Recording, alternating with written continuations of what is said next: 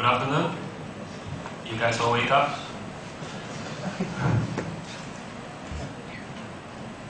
This afternoon we'll take the first section to introduce you guys some tools to develop the web app. So in the morning, John already tells you what is HTML, what's HTML5, and Tim and Christopher give you some examples about how to use CSS3. And here in this section, I will focusing on tools. So, for example, I assume that we are all beginners here. I don't want to type that HTML tag, head tag, title tag, body tag, and then close the tag every time I create a project, but that would take me quite some time. And Christopher also introduced a lot of CSS feature, but I don't know, maybe 1,000 features there. I think people will remember. I mean, I need to look up a book every time or just search on the internet. That would take me so many times. I want to do it fast. I want to start my project fast. I want to create it fast, and I want to see what HTML API I can use. So next time, good tools will really help you save times. So in this section, I will focusing in a few. For example, I will talk about IDE first. IDE is an integrated development environment. So this is the tools that help you write your code fast, text your code fast, compile your codes. Just put all these tools together to make you more productive. And then we will talk about some shared tools. Shared tools is that for example, I have ideas. I write some codes. I want to share to you. I want to share to a friend. Ask them, hey, how do you think about my code? Or I have a bug.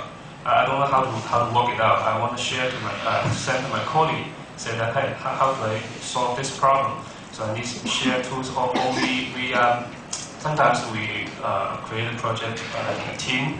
And the team member maybe is not really in one office or not in one city or not even in one country.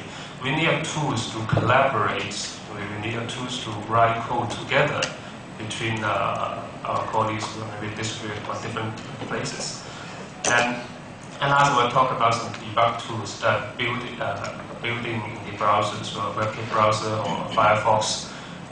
Those tools could help you debug your codes, find where the problem is, or help you to look inside your project. So we will talk about IDE first.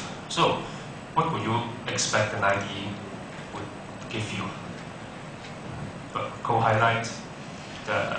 I guess this morning you already saw that.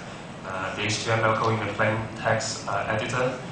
When you save it as a .html file, you can see some highlight effects so that you could distinguish these different texts or contents, see it more clearly or beautifully. And there's also a new feature called Smart Code Hint.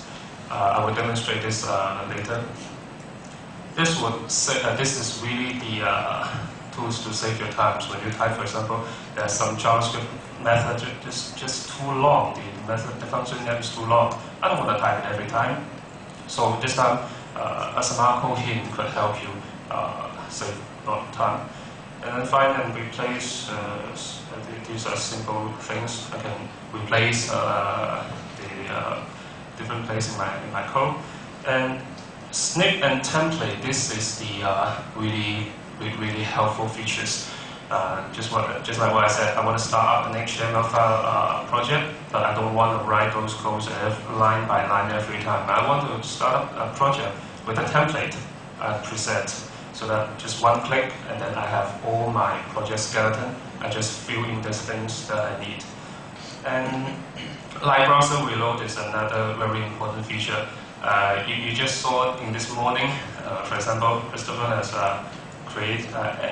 write some CSS code, and then you need to go to the browser, refresh it, see, oh yes, there's my effect, and then go back to my code, add more, go back to my editor, add more codes, and then go back to the browser, try to refresh it, but it's boring, right? So Live Browser Reload is a tool that helps you whenever you save your project. For example, I modify the CSS file, save it, and then the browser will get automatically refreshed. so that you don't need to do that yourself. And optimizing image is some advanced technique I'll show you later. So the first IDE I want to show you is called WebStorm. WebStorm is, as the title said, the smartest JavaScript IDE, and in fact it is. It can promote you a lot of these, for example, these code highlights. Let me just show you the editor. WebStorm.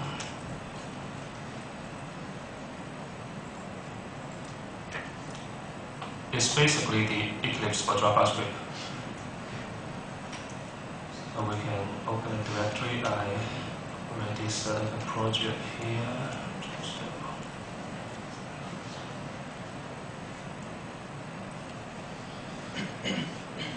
So for example, I want to create a HTML file. For example, I name it the about. And as you can see, I have several different templates down there. I'm going to choose, oh, where's the HTML5? It's just HTML. HTML, okay. Now, you have your HTML basic file. You have a doc type, you have HTML, you have a head, you have a title, you have a body, everything is already there. You don't need to write it line by line. All you need to do is just add a title. This is about page. That's it. You don't need to write the other common parts that you write every day. And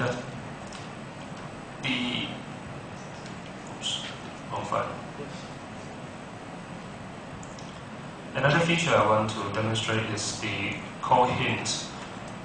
As you can see, the document, I'm not sure you understand what the document is. The document object reference to the HTML page body, not the page object itself. So I want to query an object. For example, I want to find the body. So you can say here, as I typed, it would automatically hint me that this document and what methods are done there. For example, I want to add an event handler so that when a user click on the page, I can listen to the event and do something. But the add event listener is really a long name, so here we have it. You just type it, say click, and then a function. That's it.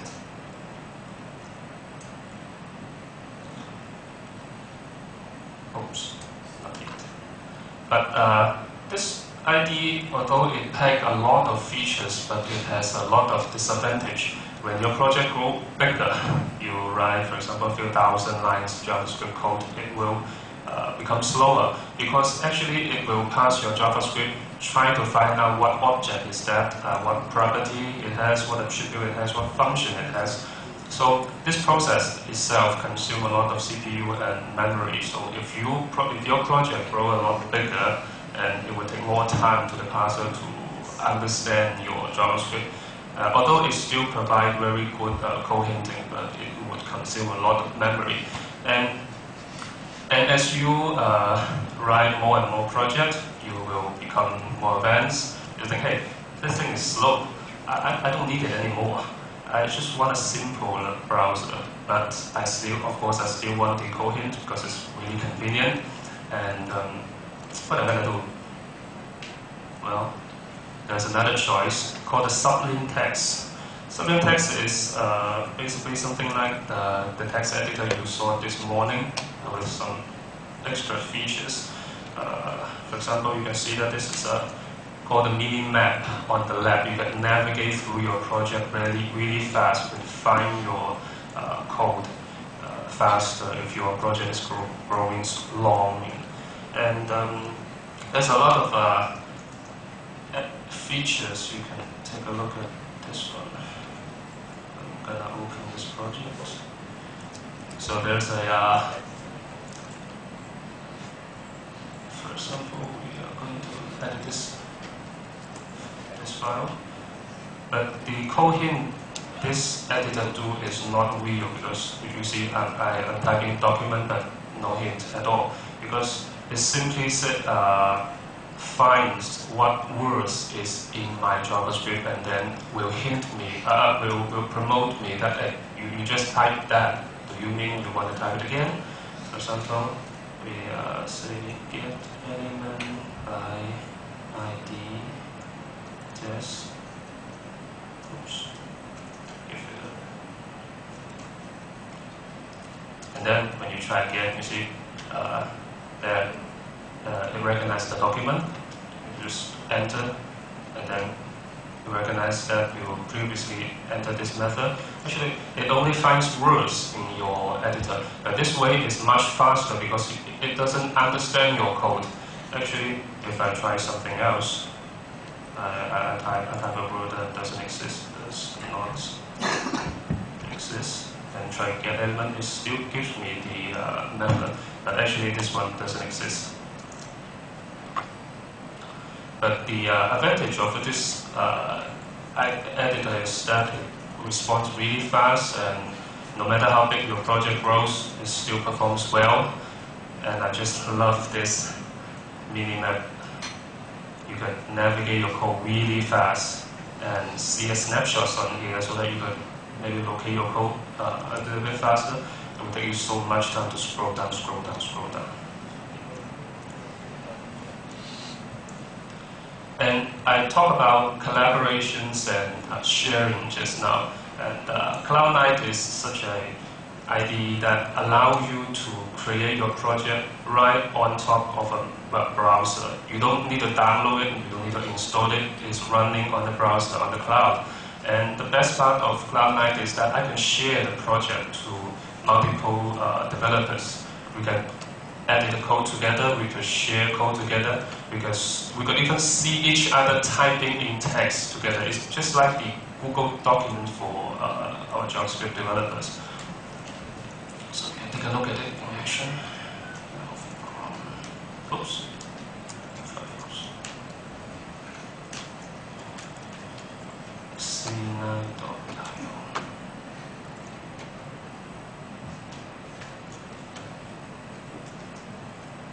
Slow connection. Who's watching YouTube? It's torrents. So I'm gonna sign in. Don't watch my password.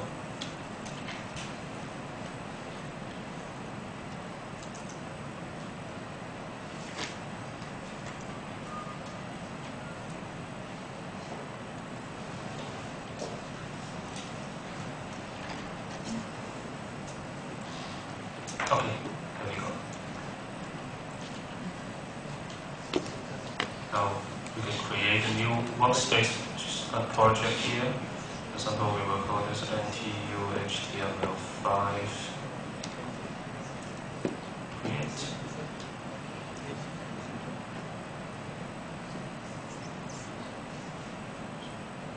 Oh, so. Okay, fine.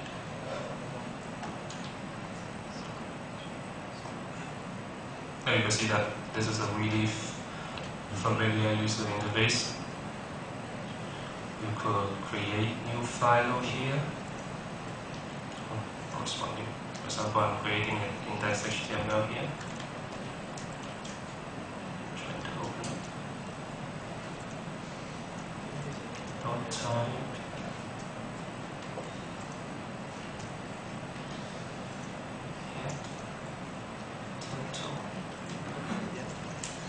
I'm on the cloud.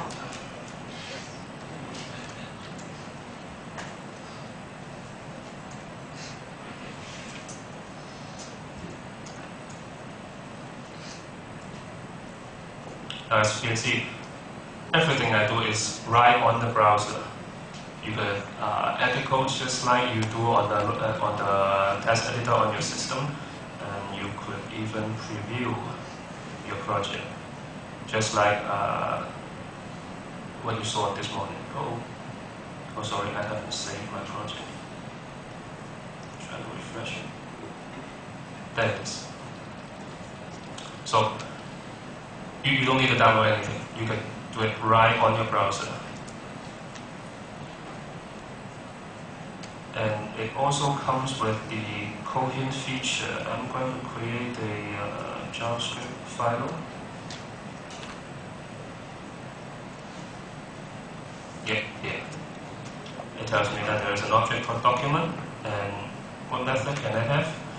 Can I say add event listener, or maybe body? Document body. And I want to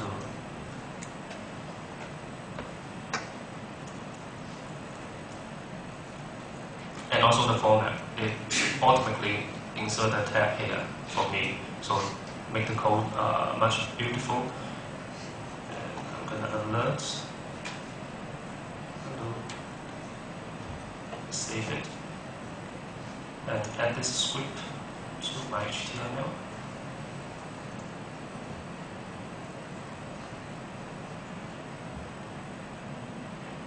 And then I'm gonna refresh this page. Click. Oh, nothing. What's wrong?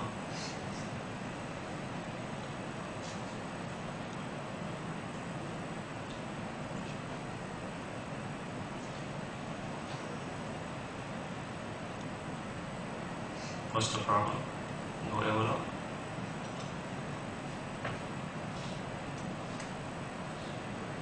Oh, body is now. Sorry, this is not a standard way to access body.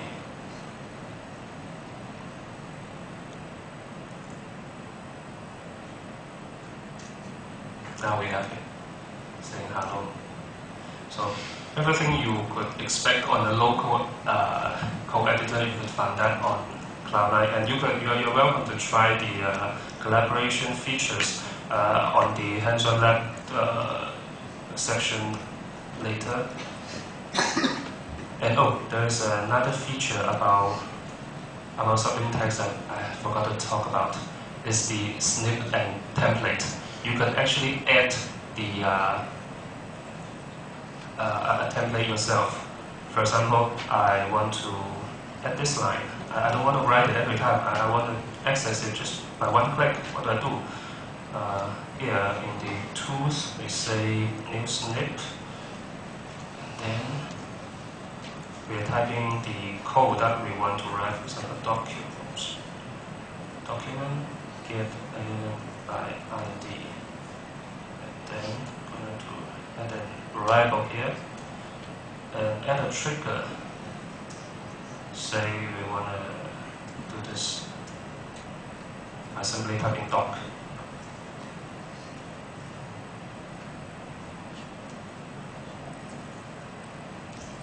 And only available in the JavaScript file.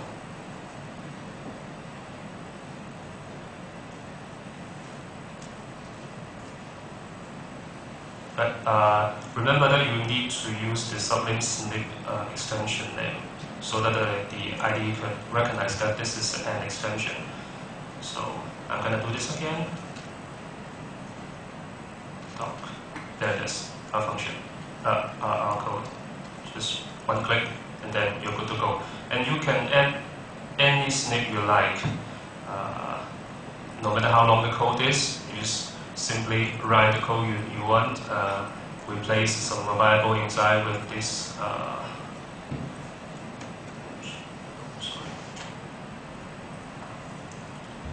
With this dollar and then some numbers telling the ID which parameter you are 1, 2, 3, 4, 5, you name it. Never mind. And so these are editors that you use to write your code.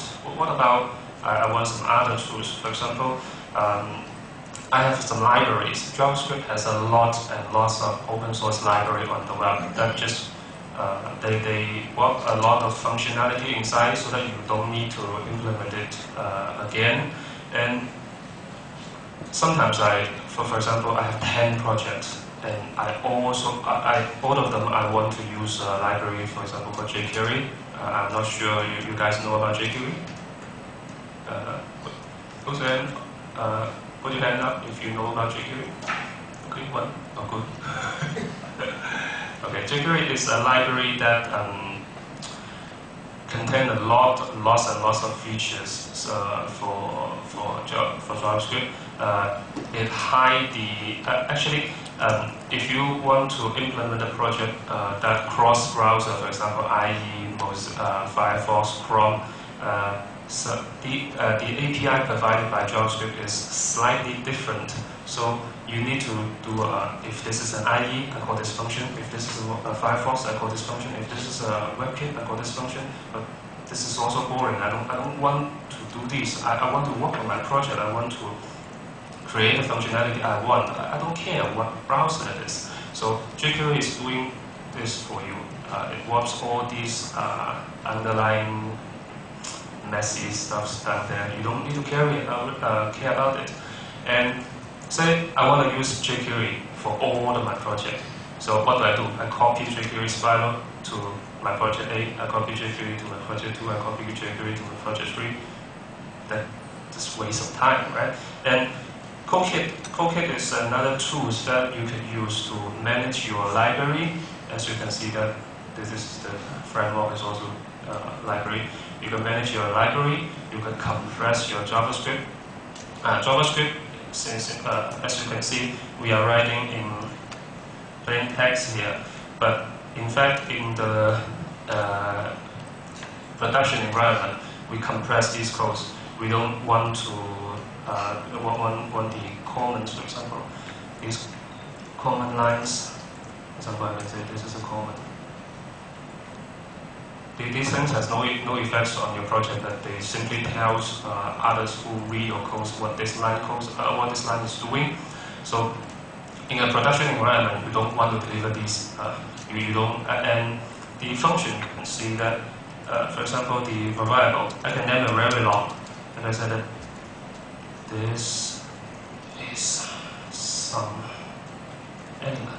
So this is too long. It takes a lot of space if the whole project is big and we contain a lot of these variables inside. So before we publish our project, we usually compress our JavaScript to remove these comments, to replace the long variable name with a shorter name. And these shops are really, you can use a lot of tools to do that. For example, Google Closure Library, YUI, by Yahoo. It's a lot of tools, but they're separate. I want to do it in one place. I just want to write my code, and then the compressed version will automatically generate. And there is another, the last feature I want to introduce about CodeKit is the auto reload feature I just mentioned. So you write your code on your text editor, you save it, then on the other end, the browser, it will automatically refresh. You can just watch the result. Is it what you want? Or if you don't, if something wrong, you'll go back to your editor, modify your code, and then saw the result instantly on the browser. So let me demonstrate. CodeKit.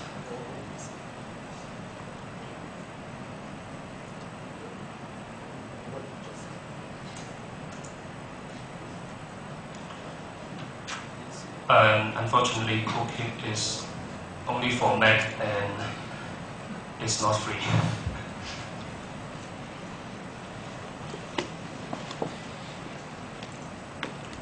You can first drag your project into CodeKit, and then it will automatically find what file is in your project. For example, this main.js.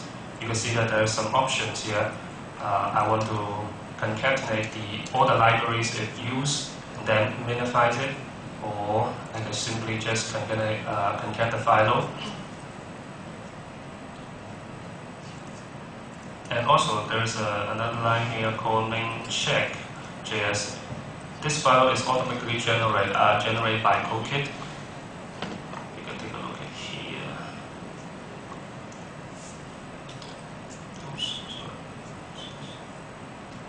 Now this is our main.js, and this is the main.check.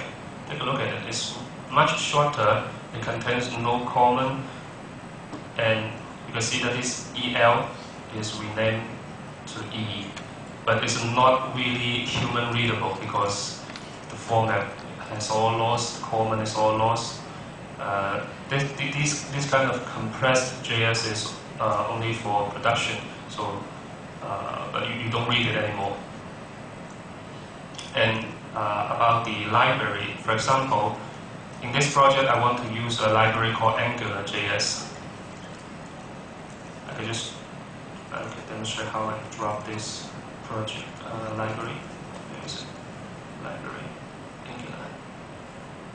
Also very simple. You just drag the folder, then put it there.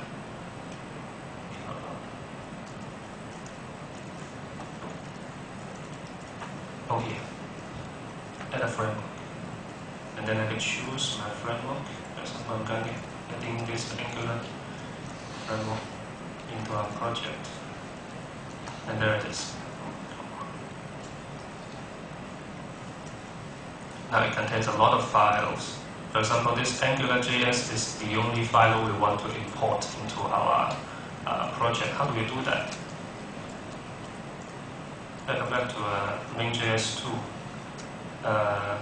The code is the same as main.js before I added it. So if you want to import the library AngularJS, you simply write this line called the CodeKit prepend. And then CodeKit, when scanning this line, it would read all the contents of AngularJS and then prepend to your script, this part. So the generate file will look like this. Now these codes are in the AngularJS, is really long. So your JS is here, down there. And I can compress this file. Take a look at how it will look like. JS 2. Process. Oops, there's an error.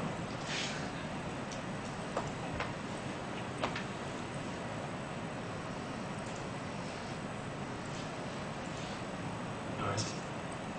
Oh, never mind. It will look like this.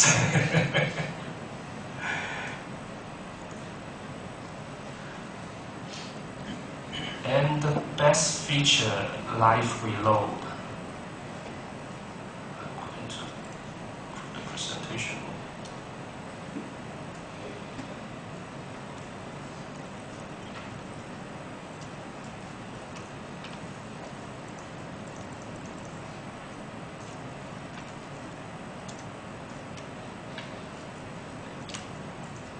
Now let me drag my index.html into Chrome.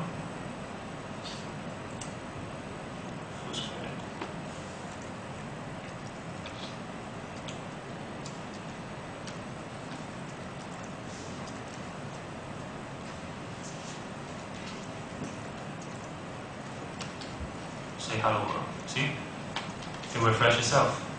I don't need to do anything. So I want to add something else.